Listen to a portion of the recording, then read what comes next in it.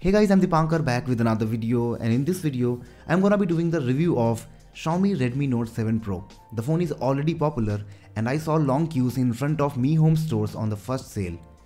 Redmi Note 7 Pro packs good specifications for its asking price. I have been using this phone for past few days and here is my in-depth Redmi Note 7 Pro review. But before I start, I request you to please subscribe our channel and tap on bell icon to enable notifications.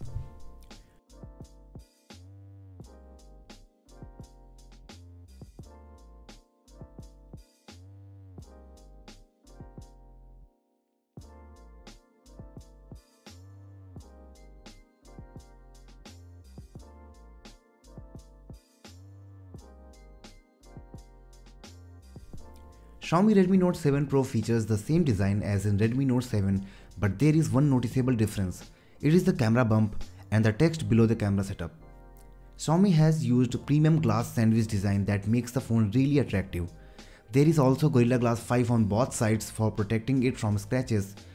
It has a plastic rim runs around the edges and the glass panel blends seamlessly with the rim. I have the space black variant, but there are also two other attractive color options. The front side has a 6.3-inch display with a dot notch. The notification LED is located below the display. Volume rockers are on the right side along with power button. These buttons provide satisfactory tactile feedback. The left side has hybrid dual SIM tray. The top side has 3.5mm headphone jack and IR emitter, while the base side has a speaker and USB Type-C port. The back panel has vertical dual camera setup at top left side with LED flash just below it.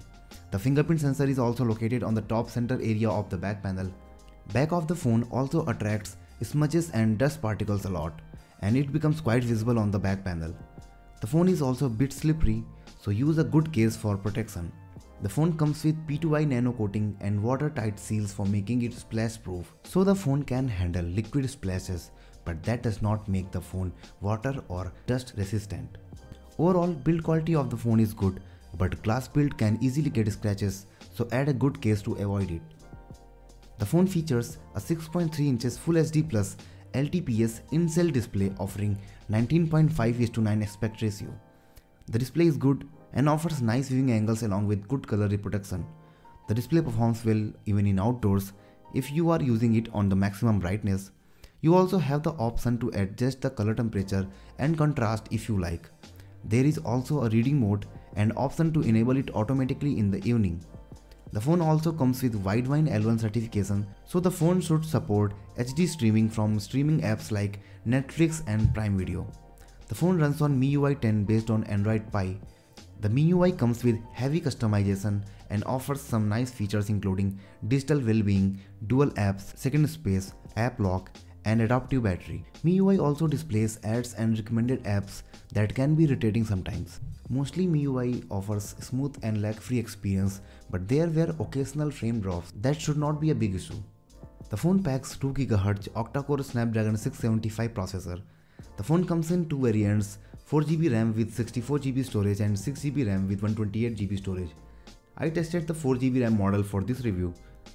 The phone remains quick and responsive most of the times. It even handles multiple apps in background without any lag. Overall performance of the phone is excellent. The RAM management of the phone is also good. The phone handles gaming well. I tested several games including PUBG Mobile and Asphalt 8. Games were fine, but I felt heating after a gaming session of over half an hour. If I talk about the benchmark scores, the phone crossed 180,000 on AnTuTu and Geekbench single and multi-core scores were 2393 and 6462 respectively. The phone comes in 64GB or 128GB storage options, so you have enough storage to use. It has expandable storage, but you can either expand the storage or use dual SIM feature. The fingerprint sensor of the phone is fast and accurate. The same thing is with face unlock. Face unlock is fast and quickly unlocks the phone. The phone has IR emitter, so it can also be used as a universal remote control for your home appliances. The camera is most hyped part because of high megapixel count.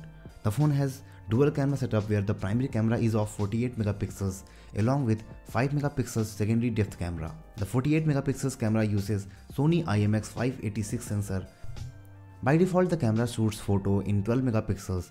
The phone uses pixel binning to produce 12 megapixels images from 48 megapixel sensor.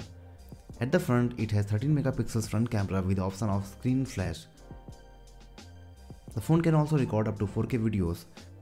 I have a dedicated camera review of Redmi Note 7 Pro where I added the photo samples and video samples, so you can watch that video to know more about the camera performance of Redmi Note 7 Pro. The phone definitely impresses with camera performance considering it to be a mid-range phone. The phone offers good clarity in sound during calls. The bottom firing speaker also works well, but the output on headphones could have been better. The phone supports dual 4G voice over LTE. I did not face any problem with 4G performance or network stability. Unlike Redmi Note 6 Pro, the Note 7 Pro does not support Wi-Fi pass-through feature. The phone packs 4000 mAh battery that performs well. You can easily get a full day usage even if your usage is high. You can easily get the screen on time of more than 6 hours. The phone supports quick charge for fast charging but comes with 10-watt charger in the retail box. You will have to buy a quick charge 4 supported adapter separately. The phone takes 2 hours and 15 minutes in fully charging from 0 to 100%. To summarize the review, it has good design, good display, nice performance, good working cameras, and solid battery backup. Ads on MIUI and hybrid slot are the few downsides. Redmi Note 7 Pro is the best option under Rs 20,000 in India right now. The phone has everything that you expect from a phone of this price segment. If you are considering this phone to buy, go for it. If you have anything to ask, you can leave it in the comments. That's it from my side. If you like the video, don't forget to like, comment and share. Thanks for watching and see you guys in the next one.